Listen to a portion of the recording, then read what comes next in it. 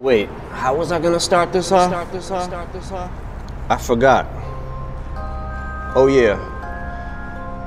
That's an awfully hot coffee pot. Should I drop it on Donald Trump? Probably not, but that's all I got till I come up with a solid.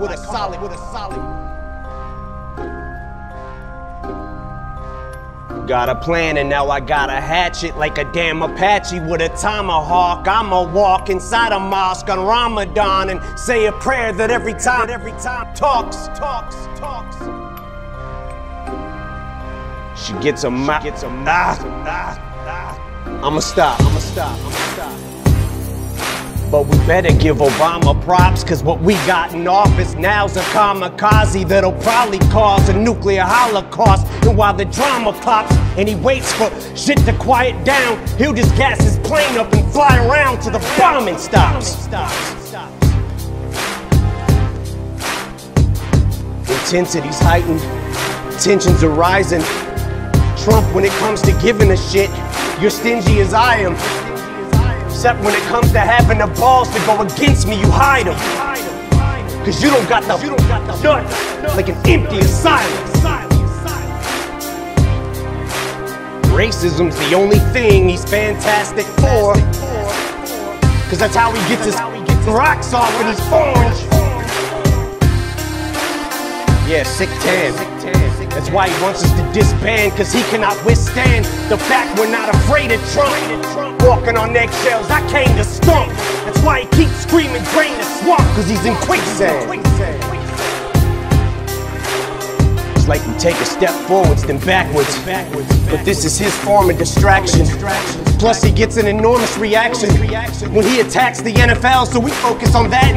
Instead of talking Puerto Rico with gun reform from Nevada, all these horrible tragedies, and he's bored and would rather cause a Twitter storm with the Packers. And says he wants to lower our taxes.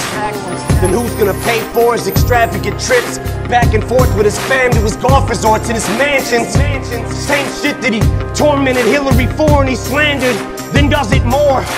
From his endorsement of Bannon, support for the Klansmen, tiki torches in hand for the soldier that's black and comes home from Iraq and is still told to go back to Africa. Fork and a dagger in this racist 94-year-old grandpa who keeps ignoring our past historical deplorable factors. Now if you're a black athlete, you're a spoiled little brat for trying to use your platform or your stature to try to give those a voice who don't have one. He says you're spitting in the face of vets who fought for us, you bastards. Unless you're a POW who's tortured and battered, cause to him you're zeros, cause he don't like his war heroes captured. That's not disrespecting the military.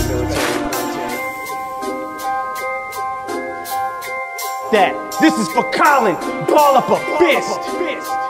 And keep that shit ball like Donald the bitch. He's gonna get rid of all immigrants. He's gonna build that thing up taller than this. Well, if he does build it, I hope it's rock solid with bricks.